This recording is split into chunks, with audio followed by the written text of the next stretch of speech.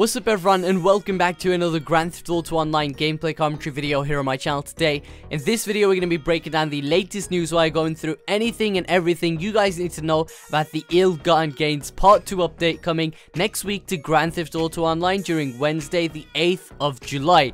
Not only that, we're also going to be getting the return of the Independence Day DLC special. For anyone who missed the items previously, they're going to be returning to GTA Online and even cheaper than before. And yes, including the fireworks rocket launcher. I think July is going to be absolutely awesome. To top it off, a couple days after the DLC comes out, it's your boy Ted's birthday. So, give this video a huge thumbs up if you guys are excited for this DLC. Hopefully in the coming days I'm going to have some money making methods out to get you guys topped up. And a few more interesting video ideas that hopefully you guys can enjoy. All you need to do is subscribe. It's simple. Let's get down into the information itself. I want to start off with the first image. As you guys can see, this is like the poster image for the Ill-Gotten Gains Part 2. You can see the new sports car, which I'll talk a little bit more about in a second. You can see people wearing new clothes, which lets us know that there's actually going to be a new shipment of clothing and accessories that are available at high-end retailers across Los Santos. Now, talking a little bit more about the supercar that is there. I believe it's a supercar. Don't think it's a sports car. This is actually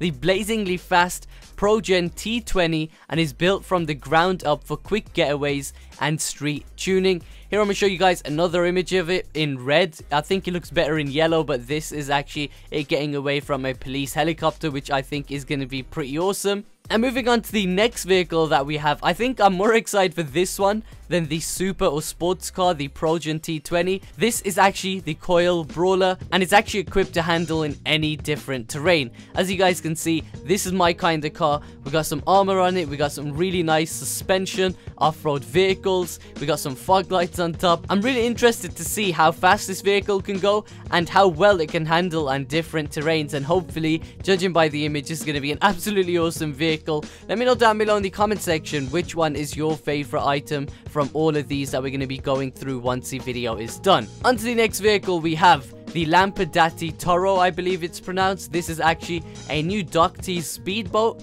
and as you guys can see, there's nothing really too much about it. It's just a new boat. However, it's made out of wood. Well, most of it's made out of wood, and I think it does actually look pretty sleek. Now, we got even more vehicles. We got like freaking 6-7 vehicles coming with this DLC, which I think is a great change from the other DLCs that we've seen recently.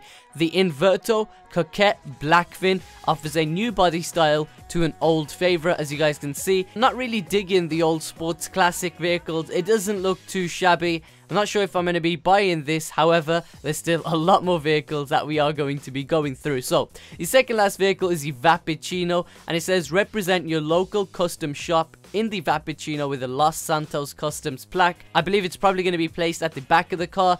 I'm probably going to buy this one rather than the sports classic car because, you know, it has something exclusive to it. However, with these kind of vehicles, you normally have like secret upgradable customizations and stuff like that. So I'm interested to see how it pans out. May even swap this out for my Vapid Blade. You never know. The last vehicle that we're going to be going through before we move on to the weapons is the Dinka Vindicator. This kind of looks like the Dinka Thrust, however it's the Vindicator, brand new.